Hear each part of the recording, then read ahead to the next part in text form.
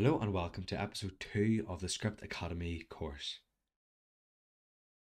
In today's video we're going to be looking at how to create custom commands, and because this is just a beginner course for new users, we're going to be creating a simple custom /broadcast command that accepts one argument.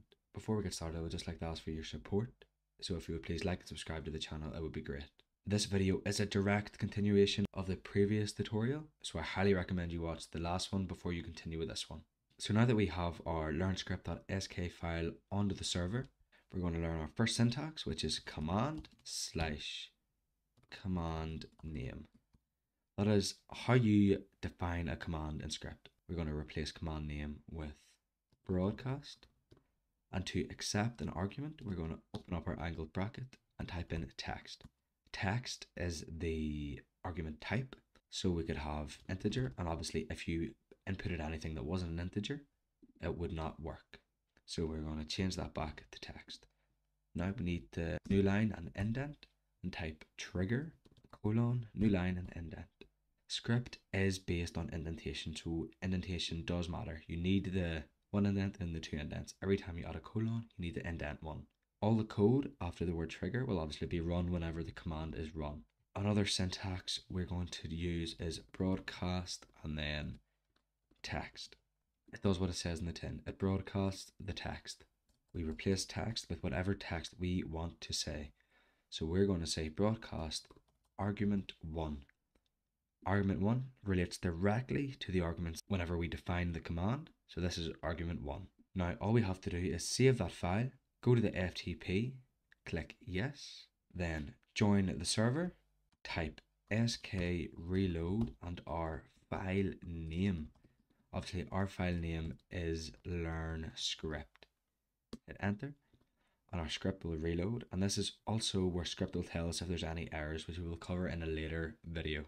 There were no errors, so if we type broadcast, we just type broadcast and hit enter, nothing's going to work because we have specified in the code that there should be a text argument. Now broadcast hello world, enter, it broadcasts hello world there. Another thing we can do just before trigger is add a handful of other arguments such as alias, executable by, usage description, permission message, cooldown message, cooldown bypass, and cooldown storage. The only ones you would really ever use is alias, so instead of just broadcast we can do /bc, so that will allow players to type /bc instead of typing /broadcast. We don't need usage, we don't need description. Permission would be a permission node, so if you want only maybe staff to use this, you type /broadcast.use. We can also add a permission message saying you don't have permission to use this. And I've personally never really used any of the cooldown ones. So now we can save this.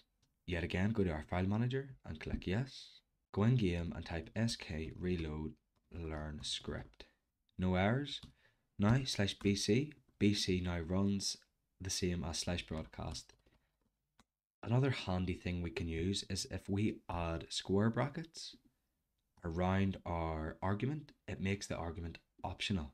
So if I save the file, reload in the file manager, and then type sk reload learn script, now we can type in broadcast and we don't need to add an argument and nothing will work.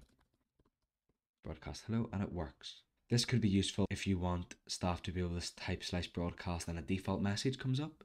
You would have something like, if argument 1 is not set, broadcast hello, and then stop.